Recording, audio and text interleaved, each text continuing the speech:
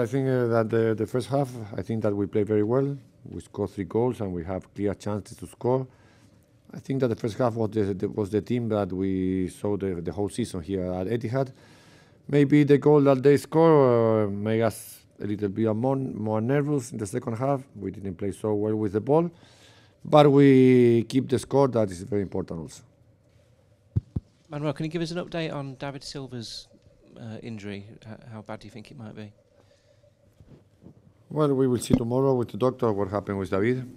David played the last games with a pain in his ankle. That's why it was impossible for him to play against Sunderland, because after 3 days he can recover from his problem. But we'll see tomorrow what happened with him.